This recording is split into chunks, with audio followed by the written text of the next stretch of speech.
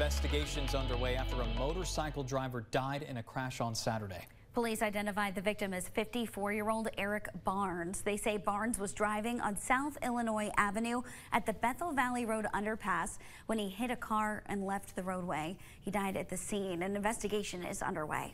Right now, police are still looking for this man. They say he robbed the Newport Federal Bank at gunpoint on Friday. The FBI says he ran away from the scene. No one is hurt. Anyone with information is asked to call the Newport Police Department or the FBI. We've got that number for you inside your WVLT News app. And Marcus DeHart, the brother of Kenneth DeHart, the man suspected of shooting a Blount County deputy and killing another, is having a status hearing later today. Marcus DeHart was charged with accessory after the fact. A warrant for him states that he helped harbor his brother, who would have known he was on the run from police. We will keep you updated on what happens right here on air and inside your WVLT News app. Well, members of the United Cajun Navy are now joining in the search for Sebastian Rogers in Middle Tennessee. The 15-year-old has now been missing for about a month and is at the center of an Amber Alert. Hundreds have joined in the search for Rogers since his disappearance February 26th. There have been little to no updates throughout the search process.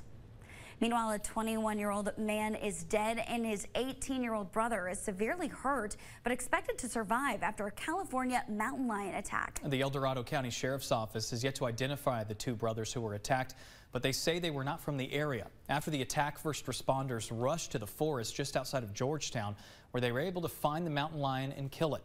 This is the first deadly mountain lion attack in California in 20 years, but people living in that area say the cats are all around.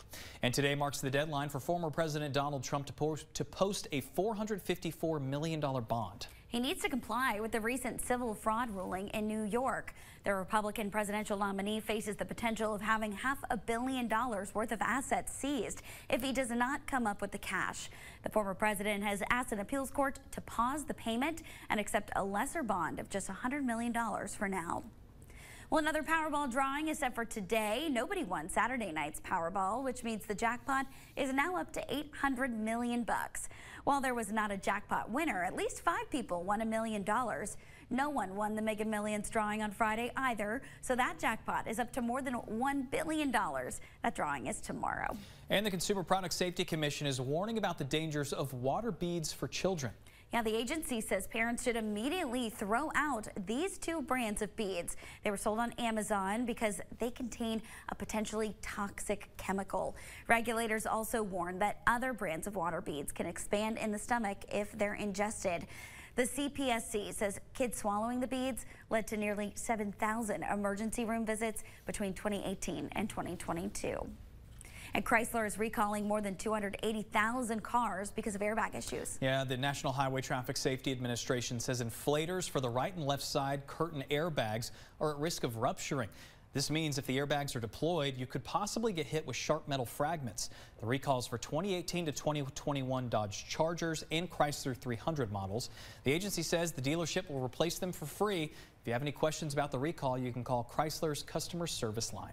And the dance continues for the Lady Vols after they took care of Green Bay in the opening round of the NCAA tournament. Yeah, now they're gearing up for NC State. This is the first time the Lady Vols will be the lower seed for a second-round game in the NCAA tournament. Now that game's today at 4 o'clock on ESPN. And for the 10th time in program history and the third under Rick Barnes, the Vols are into the Sweet 16. Yeah, their 62-58 win over Texas in the second round wasn't the prettiest thing you've ever seen, but it was enough to get the job done. Their defense and timely free throws lifted Tennessee to a win.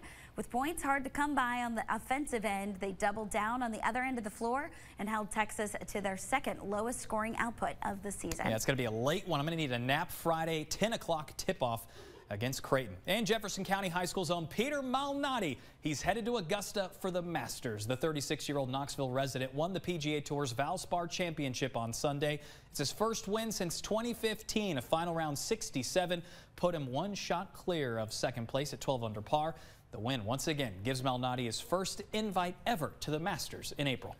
One of the most challenging ultra marathons in the world starts right here in Tennessee. And the Barkley Marathons wrapped up Friday. One of the finishers made history.